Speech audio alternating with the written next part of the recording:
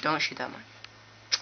Hey guys, if you ever wanted to know how to take all like the music and videos off your iPod Touch when you're going to jailbreak it or upgrade the firmware, and you don't want to sync it to your computer because everything will delete, you would want to go to Google and type in Disk Aid, and that'll be in the description.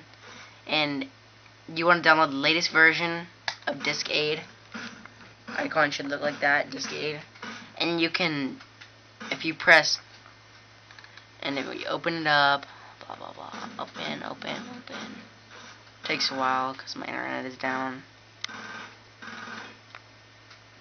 I don't even think it'll open. Nope. So there'll be like an iPod. Oh, it did come up.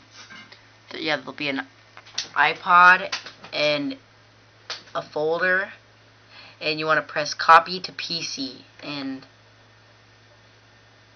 it will your iPod will pop up right here. See, it's saying plug in iPhone.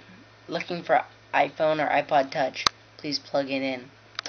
And you can just do copy files to device, copy folder to device, create a folder, delete from device, and all that other stuff. So if you want to do that, just download Disk Aid. This isn't spam. This is 100% legit. Thanks.